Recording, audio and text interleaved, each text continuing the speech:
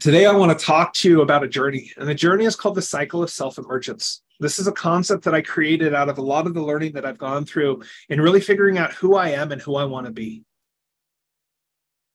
Life is not about creating the person that you want to be. Life is not about unbecoming all the things that you're not.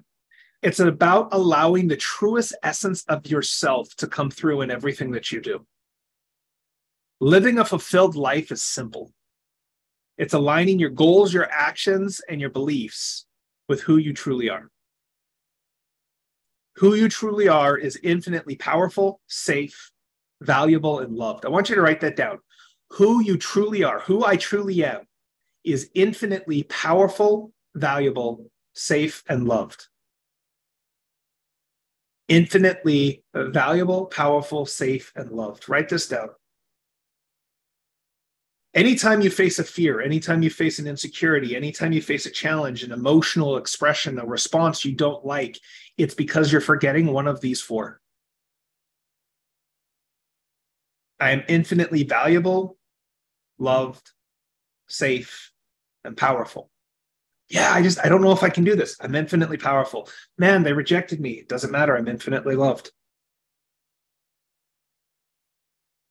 These four things, if you can truly embody these, will allow you to be able to emerge as the fullest and brightest version of yourself and allow your light to shine in a way that will drastically change the world around you.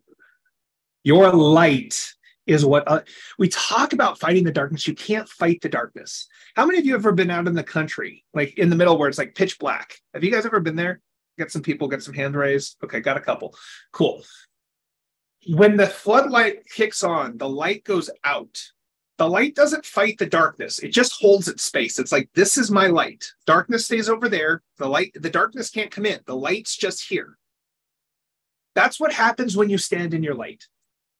The thing is that if I stand in my light and Elias, you stand in your light and we stand next to each other, all of a sudden there's now more space and less space for the darkness.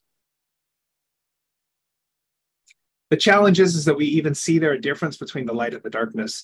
Darkness doesn't exist. There's this Einstein quote that isn't really Einstein, but darkness doesn't exist. Darkness is simply the absence of light. It's a place where we haven't fully stepped in, where we haven't shown the light. Darkness isn't real. It's just the absence of. So we got to fill those voids. Fill those voids by standing in our light.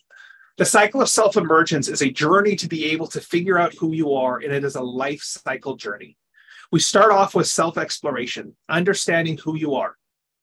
We go into resonant visioning, creating a future that's in alignment with who we are, being intentional with our actions to be able to create that life, and then looking at how we feel about what we've experienced in our life to give us some new knowledge and new understanding of who we truly are, and allowing that to create the cycle.